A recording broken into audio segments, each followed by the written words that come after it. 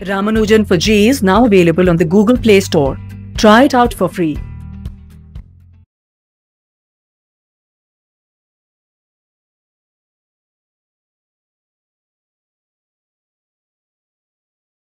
So I'm going to continue the discussion on class 11 physics today by introducing a new, not in order, but by introducing simple harmonic motion. Okay, the idea of problems in simple harmonic motion. Okay, simple harmonic motion is a how can I put it? Is very important to understand as as you start looking at um, how systems behave which follow a certain equation. Okay, now you all understand F equals ma, right? Now when the F, right, when the force is counted by a second force. Okay, now there is typically in simple harmonic motion, you have the ma, okay, being proportionate to the distance, okay, linearly proportional to the distance. So you have ma equals minus kx in the spring block system or other similar things, and so that's why when they first deal with simple harmonic motion, they explain it using mathematics. Okay, so first they deal with it using mathematics, and then they kind of build a theory around it. Okay, simple harmonic motion is actually complicated, but it is a very integral part of what you have to learn. Okay, now as you all know, the most common systems that follow simple harmonic motion are the pendulum, right? The pendulum everyone understands. Then the spring and block mass, right? Then there is the block floating in water, like in a boat, right? Now in a boat, if you do this, right, the boat rocks, right? Now the more it goes in, the greater the buoyancy. Okay. And so as a result, that too is a kind of simple harmonic motion. Okay, so d square x dt square minus omega square x. Okay, so a equals minus omega square x. When you have a countervailing force, counteracting force, okay, which works in this form. Okay, now this quantity omega square is a very funny quantity. It is the square of a number, and that number, right, is central to your understanding of simple harmonic motion. That number omega, right? We had omega angular velocity when we looked at circular motion, right? Here also there is an omega. In uniform circular motion, you had m omega square x, right? M omega square, mv square by r, m and v equals omega cross r. So this is related to that, but it's not the same. Okay, think of this as the x component of that.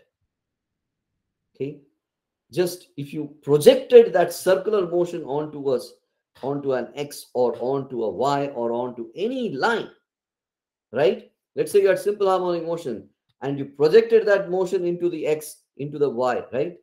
You will get this simple, you had, let's say you had uniform circular motion and you projected it onto the x or a y or any axis in one dimension, you end up with simple harmonic motion. So it is intimately related with uniform circular motion, and it happens when you project it onto a x or y. Okay. So x equals r cos omega t is the solution. This is a solution to this equation. Okay. Notice where the omega goes. Okay. This omega determines this. And what is that omega? Okay. So in simple harmonic motion, what essentially happens is there is something going like this, like in your clock, right? It is following a steady motion. Okay. And forever going in that steady motion, back and forth, back and forth. A spring on a body attached to a spring on a flat surface, right? On a smooth surface with no, where the spring is without any distension, right? It is not going to follow any motion at all. It's going to be at rest. Now, if you pull it a little bit and let it go, right, it is said to follow simple harmonic motion. So on a smooth surface, it will go back and forth, back and forth, back and forth forever. Okay, there is no. The funny thing is, this is also wherever you have a force f of r or f of x, which is dependent on x, you have a conservative force. Wherever you can write f as only a function of position, right?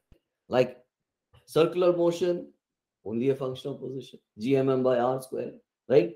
Charge, Coulomb's law, q1 q2 by r square, right? Wherever there is that dependency, right? Here f equals negative kx. Instead of 1 by r square, it is just kx. Okay, so the force is negative and it is pulling it backwards. Okay, so and it keeps that way. When it compresses, it pushes it out. When it expands, it pulls it back. Okay, so this d square x by dt square equals minus square x, right? So omega square is what? So how do you write omega square? Omega square is k over m.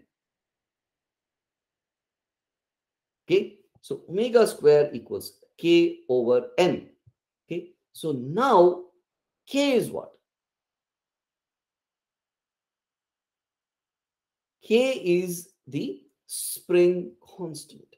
M is what?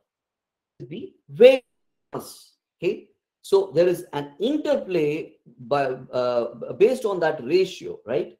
That ratio, right, determines how fast it's going to move. Okay, it is not how much you pull that's going to determine your frequency.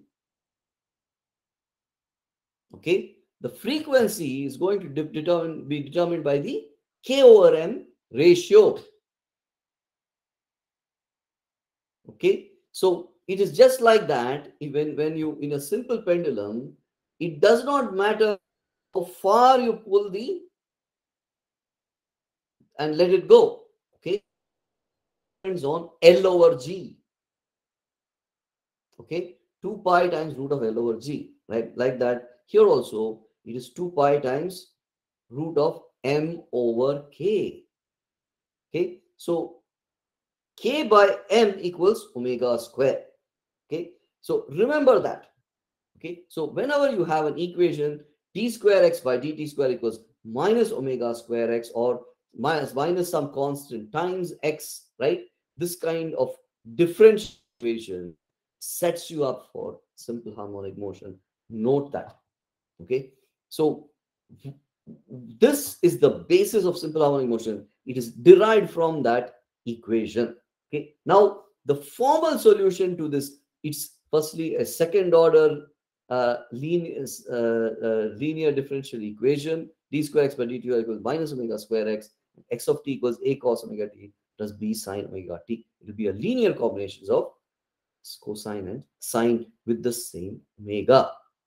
Okay. Now, this is also can be written in the form, anything which is in the form a cos omega t plus b sine omega t, where the omegas are constant, can be written in the form a square root of a square plus b square times cos of omega t plus phi, where phi is tan inverse of b by a. Okay, so you can write it as a phased x equals a cos omega t. So it is, you can think of it as a boundary condition. Okay, but all these motions will follow boundary condition, meaning you write a cos omega t plus phi. The phi is just a phase change point. Okay, the starting point for the differential equation, boundary condition for the differential equation can be different. Okay, so this is the basis of simple harmonic motion, and once you understand that it is derived from this equation, everything else follows from that one idea. Okay? Later we will look at the situation as to why simple harmonic motion in normal life stops. Right? If you have a what is that? A spring, you push it, it will slowly dampen. What causes damping? Well, the normal things that happen in life, like friction, they cause the whole thing to dampen. Right? So friction eats up the energy of the simple harmonic motion. In simple harmonic motion, the total energy remains constant. Okay, because it's a conserving force. Just like potential energy, if you drop a ball, we say potential energy plus kinetic energy equals constant, because it's a conserving force. This is also a conserving force. Potential energy plus kinetic energy equals constant. Anytime they introduce potential energy, typically there is this idea, okay, that there is inside it some conserving force. But when there is a non-conserving force that will eat away at this, right? So that's how you have the damping. Okay, so when you have damping, it will. If there was no damping, it will keep going on and on and on. Okay, but if there's damping, it will kind of subside. Now, this same differential equation, this same ideas carry over to, say, electricity and magnetism, carry over to other systems as well. Okay, so with that, I will continue. I will continue on to. I'll make a little more progress. So now x equals a cos omega t plus b sine omega t. As I said, you can rewrite it, and then you can derive the equation. Okay, so now the mathematical derivation of this equation, you can start like this. You can say that if this is the differential equation, let us say that this is the answer, right? E times lambda t, and then you will end up with lambda square, right? Therefore c equals, and therefore you can write lambda square e to the power of lambda t equals minus c, and therefore c equals plus or minus I times square root of c. Therefore, you have ai. Therefore, you end up with this differential equation, right? And as you know, e to the power of it is cos theta plus I sine theta. The I sine thetas cancel, so you just end up with cos thetas, 2 cos thetas. Okay, so that is the basic idea there. Okay, so this is same thing, right? So you just end up with this. Okay, and therefore at t equals 0, you end up with this one, and then the so you just have this cos theta plus I sine theta, right? So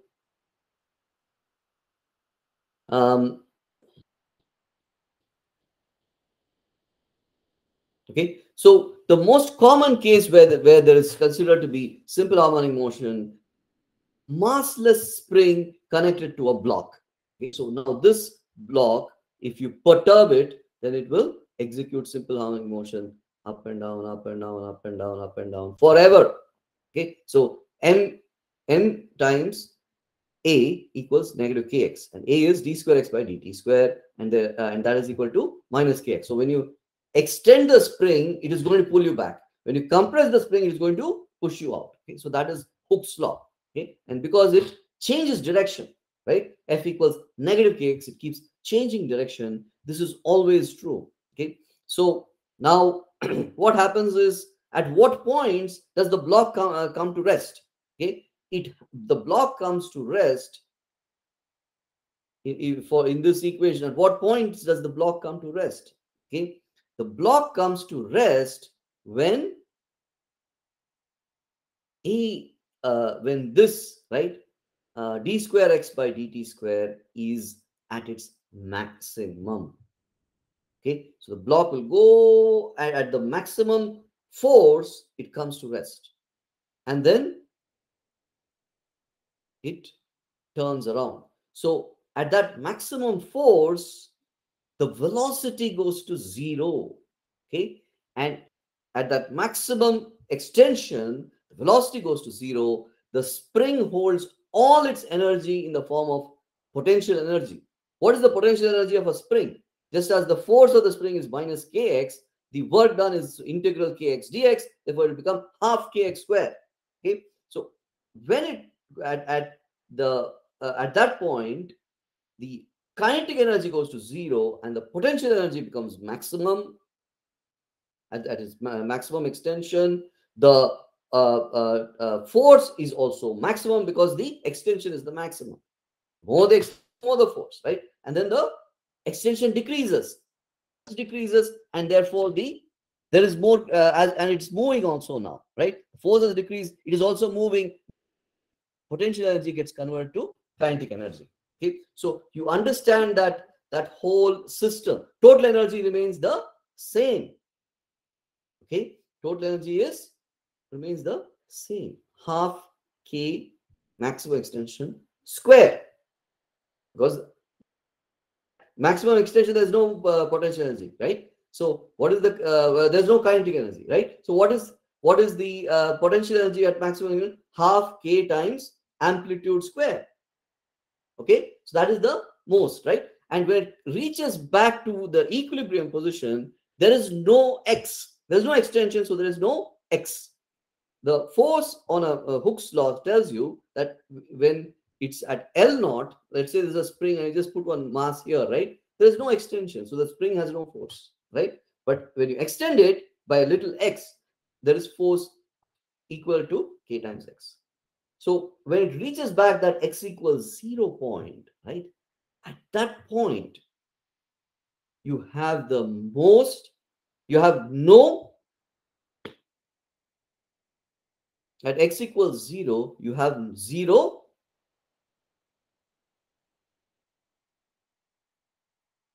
what? X equals 0, you have 0 extension. Okay, so you have 0 potential energy. So all that half k a square becomes half k, the total energy stays half k a square.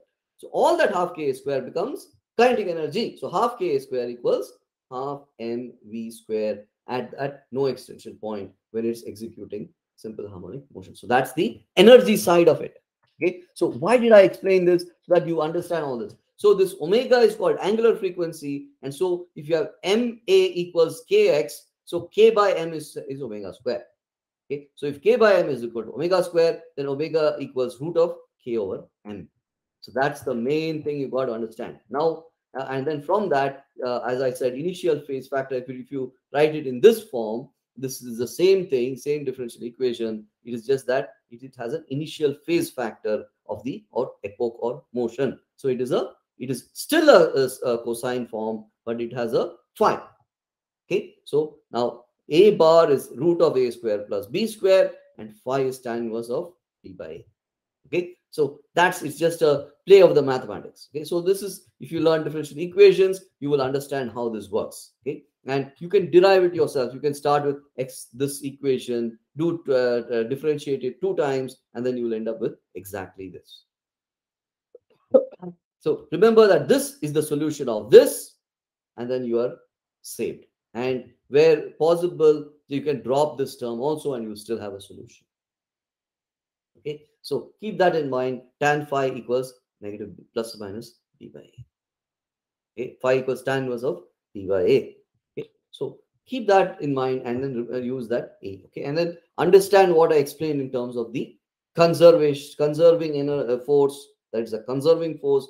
Total energy is constant in the case of simple harmonic motion, and then you can derive that, and then you understand the it is tied to the amplitude. How is it tied to the extension, right? Maximum extension is called the amplitude. Okay, and that is this A bar here. Okay, so that is the main thing you got to understand. Now, if you attach two springs in series versus two springs in parallel, right? Find the frequency of oscillation of mass m in each of the cases, right?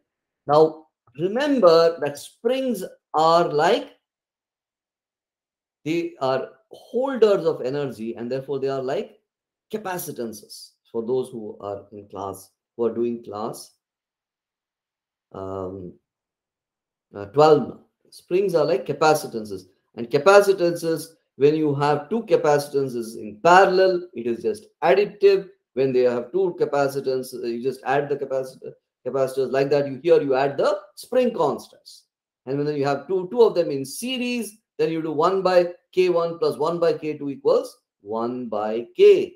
Okay, so that's all you need to do. Okay, so then if you have two in series, you have k by 2.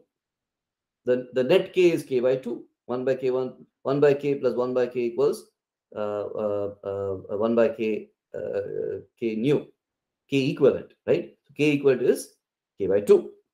Okay, so it is when you do put them in series. If you put them in parallel, it is just k1 plus k2. Okay, okay. So so that is how springs work. Okay, so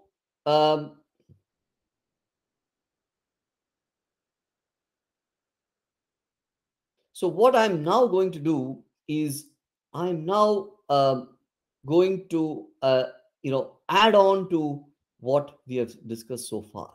Okay, so to add on to what we have discussed so far, I'm going to maybe look at a few simple. First, let's look at this simple problem.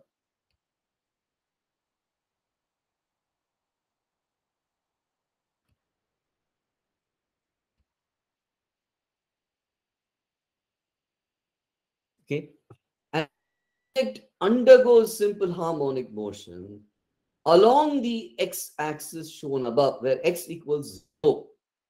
Okay, and the object's equilibrium position. Which of the following graphs best shows the relationship between the object's acceleration and its displacement? Okay, so this is a very straightforward question if you understand this equation.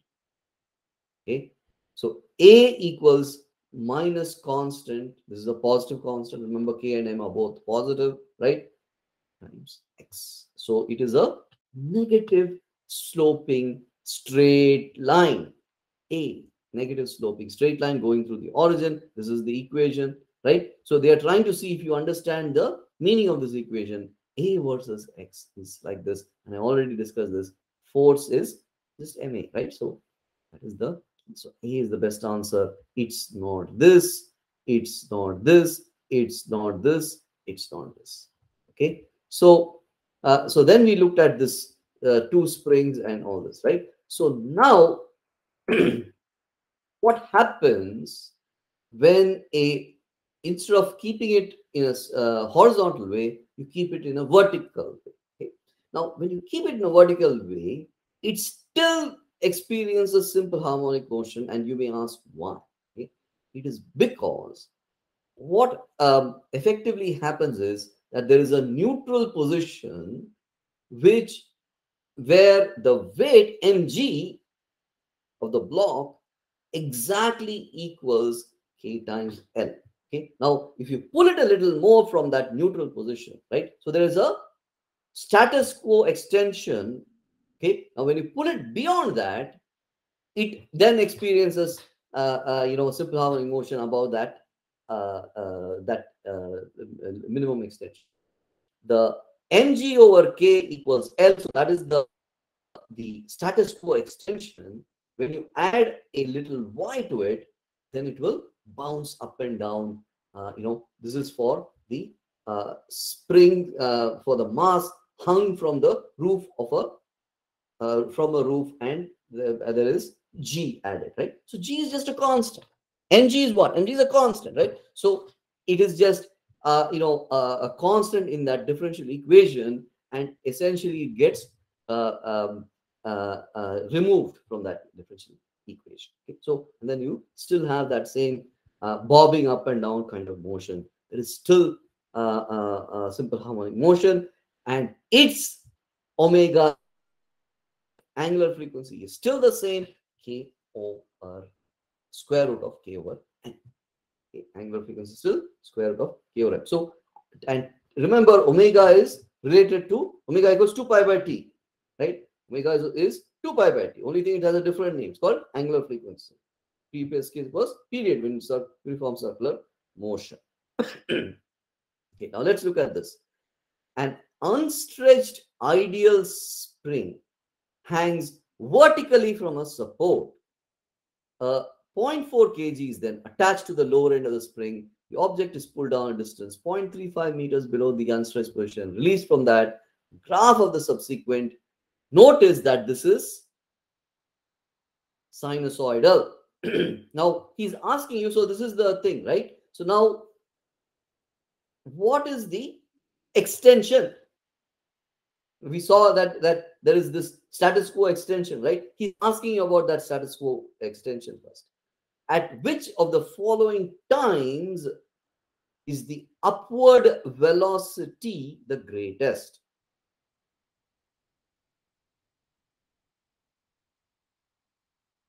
Right? So the upward velocity is what?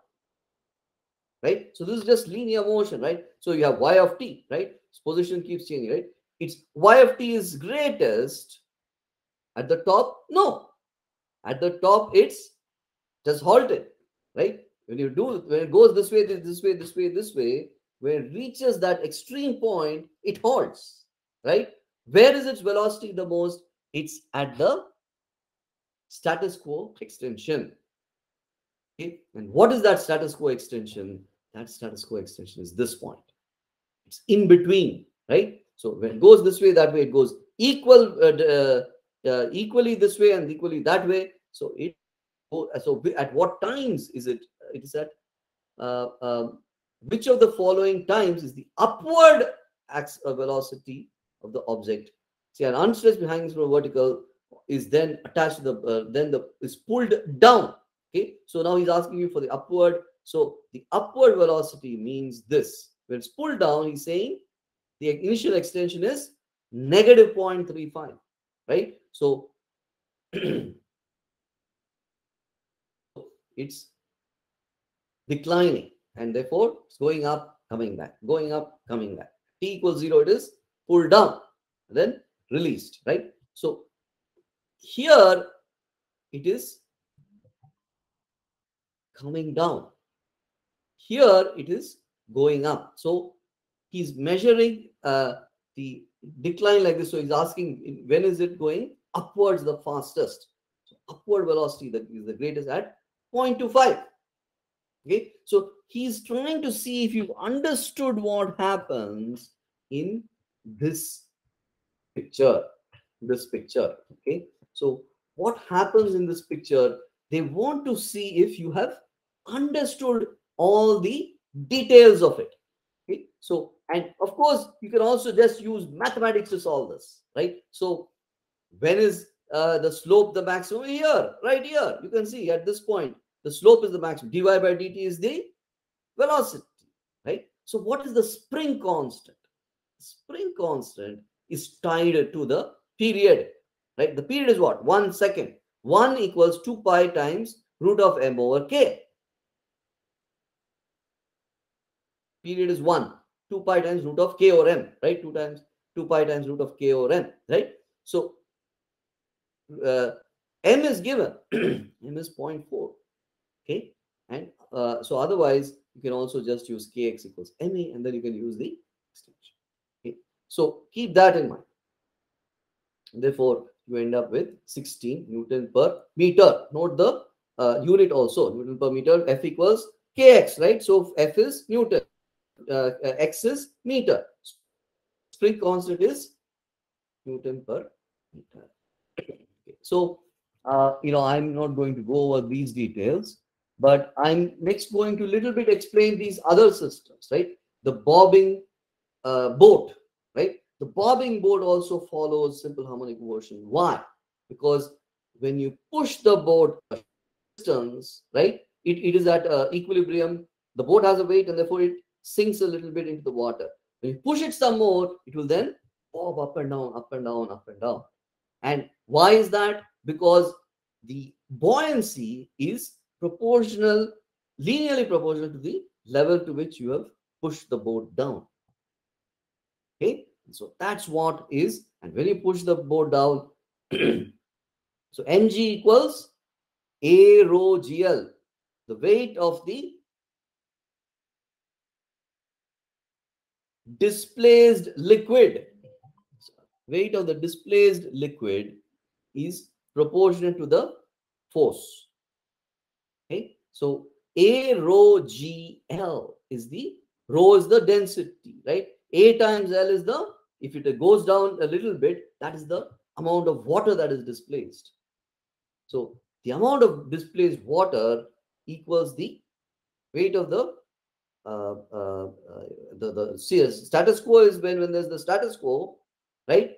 Weight of floating body equals weight of displaced liquid, right? But when you push it some more, the buoyancy equals the excess liquid that has been pushed. There is the force that the body experiences is equal to the liquid that it has displaced. So when you push it a little more, the extra displacement is equal to the force that it experiences. The buoyancy is in the extra buoyancy is equal to a rho gl, where L is the extra submerging that you have added to the block. Okay, so remember that, and therefore you end up with this ma equals a rho gl, right? And therefore the dl by dt, right? So the rate at which it will bob, right, will relate to that. Therefore a is what? D square L by d square. Okay, so keep that in mind. So floating block on floating liquid, same as that. Okay, so 2 pi times root of L over G. Remember, notice again that L over G is there. 2 pi times root of L over G. This is exactly the same thing you end up in the simple pendulum. Only thing with a simple pendulum is that you don't really have you can think of in the case of the simple pendulum, either you can think of it as a torque, d square theta by dt square kind of torque kind of thing, okay? Or you can think of it as a force, right? And you can say mg sine theta, right? Mg sine theta is what? Is the force in this direction. Mg, right? Mg, and if the angle to which you have moved it, mg sine theta, right, is the force that is the horizontal force. And you can rewrite it as mg sine theta equals theta for very small theta, right? And so theta is what? X over L. Okay, so you end up with this equation, d square x by dt square. The m's cancel, and therefore you just have 2 pi times root of L over G. Okay, 2 pi times root of L over G. Remember that. And so remember how this equation is derived. The m's cancel. So if you understand that, you'll know that the mass of the is independent of the mass of the thing, independent of the level to which you pull it, right? You pull it small distance or pull it little more, doesn't matter, right? You still end up with the same period, and it's also independent. The period is independent also of the mass, okay?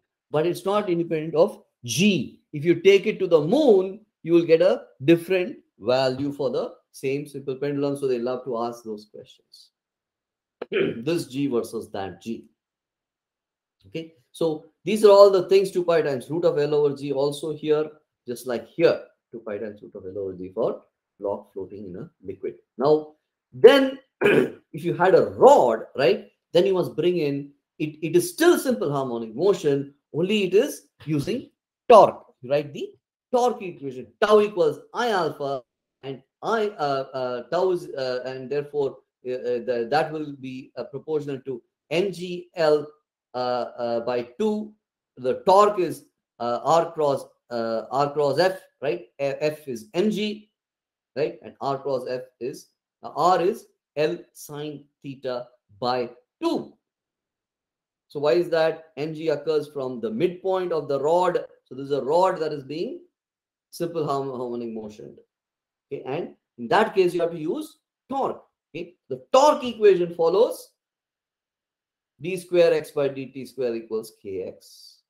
In this case, it is not d square x, it is d square theta by dt square equals k theta, because sine theta will approximately equal theta for very small theta. Okay, therefore you still get simple harmonic motion when you have a a vertically suspended rod. You could make a with a rod.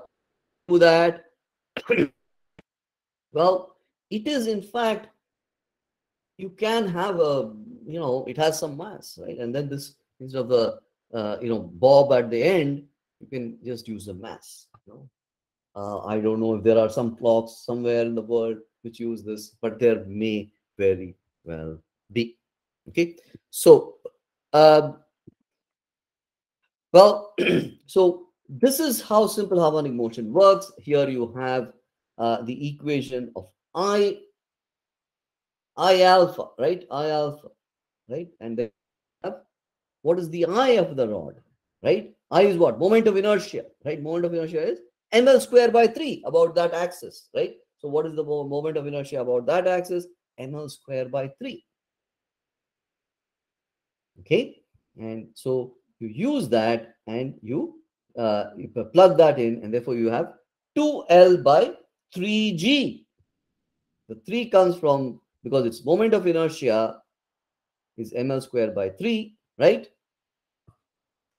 And so that's how you derive this. I alpha equals mgl sine theta by 2, and sine theta is equal to theta.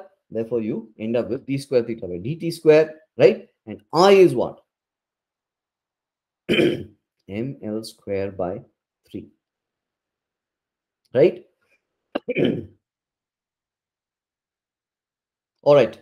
So here's an interesting problem. Okay, a simple pendulum is made of a body with a hollow sphere containing mercury suspended by means of a wire.